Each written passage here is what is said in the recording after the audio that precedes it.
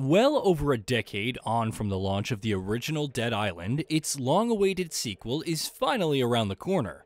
After numerous delays and a tortured development cycle that saw the project changing studios more than a few times, Dead Island 2 is now just days away from launch, which means of course that the excitement surrounding the action RPG is continuing to mount by the day. In the lead up to its release, then we're going to look back at the series up until this point and recap its entire story, told across Dead Island 1, its Ryder White campaign DLC, and Dead Island Riptide. Here, however, we'll only be focusing on the former two. Without further ado, let's get started.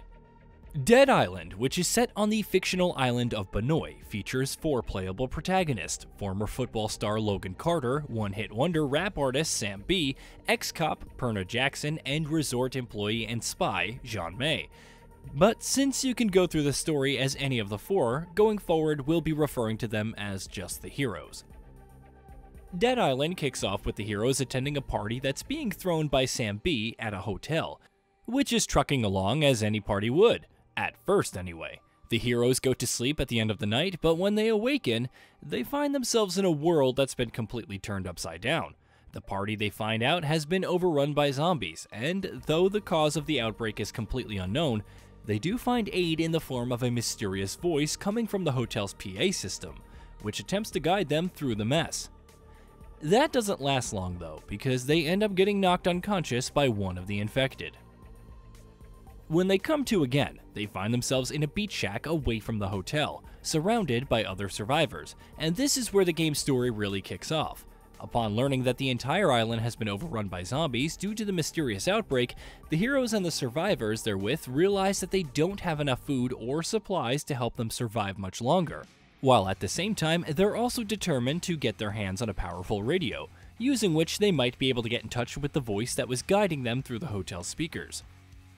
To get access to all of that, they decide they need to head to the main city on the island called Moresby.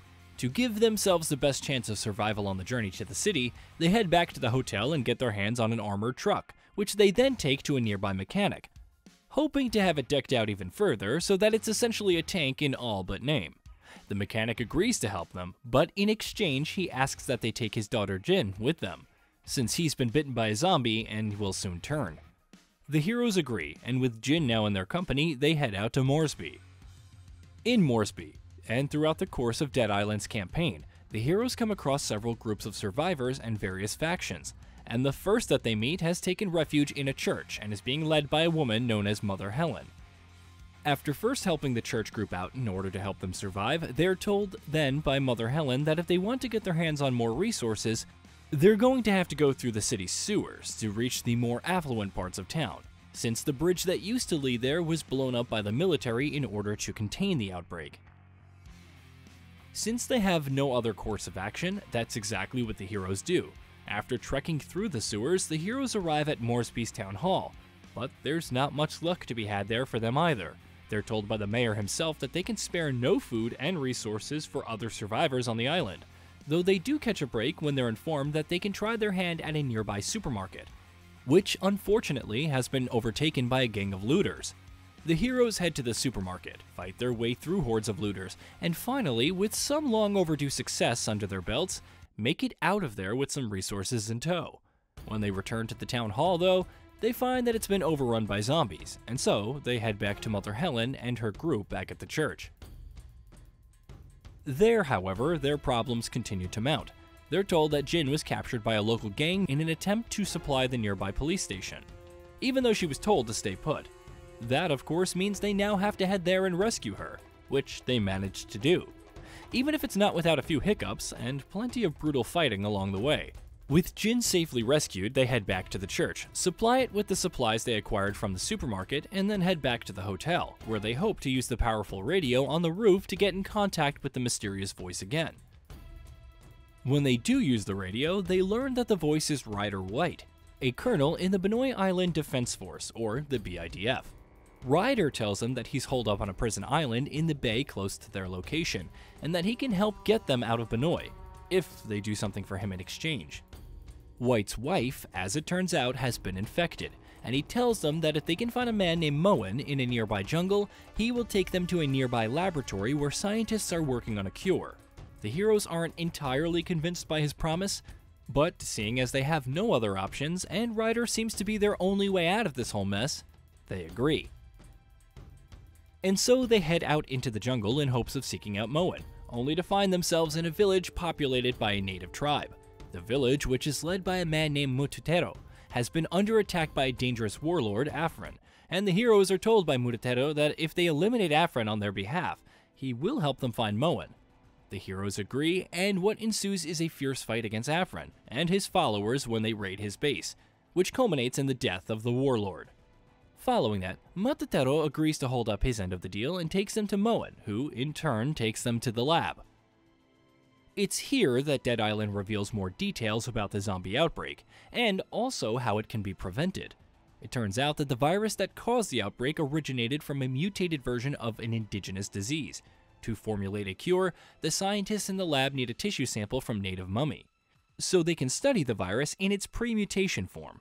To that end, the heroes head to a nearby tomb, where after plenty of trials and tribulations, they're able to retrieve the tissue sample, while also rescuing a native woman named Yarima, who, as it turns out, is immune to the zombie virus. Things, however, quickly go wrong, as they usually do in Dead Island. The lab is soon overrun as well, and the resulting outbreak of zombies ends up killing all of the scientists. By this time, however, a cure has been formulated, and with the cure and Yarima in tow, the heroes finally head to the prison island to meet Ryder White, and hopefully get the hell out of Banoi. At the prison, however, things continue to descend into chaos. Amidst a riot and an uprising and the resulting zombie outbreak, the heroes make their way through the prison to rendezvous with Ryder. Though as soon as they get to the point where Ryder is supposed to meet them, they're gassed and knocked unconscious. When they awaken, they find themselves in the company of a prisoner named Kevin, who tells them that Ryder has betrayed them, gassed them, and stole the cure from them. Now he's on his way to the prison rooftop, where he plans to board a chopper and escape, following which he will order a nuclear strike on Banoi to obliterate all zombies and survivors on the island. The heroes make their way through the prison, fighting their way through an ocean of chaos, and finally arrive at the roof just in the nick of time, which is where Dead Island's dramatic conclusion takes place. Ryder's wife, as it turns out, has completely turned, though he has her in restraints and still hopes to bring her back from the depths of the infection. He tells him that he plans on delivering the cure to the scientists in Australia, who can supposedly use it to mass-produce a vaccine, though things quickly spiral out of control. Jin releases Ryder's wife, who bites him and infects him. Instinctively, Ryder shoots and kills her for good, and in retaliation shoots and kills Jin as well.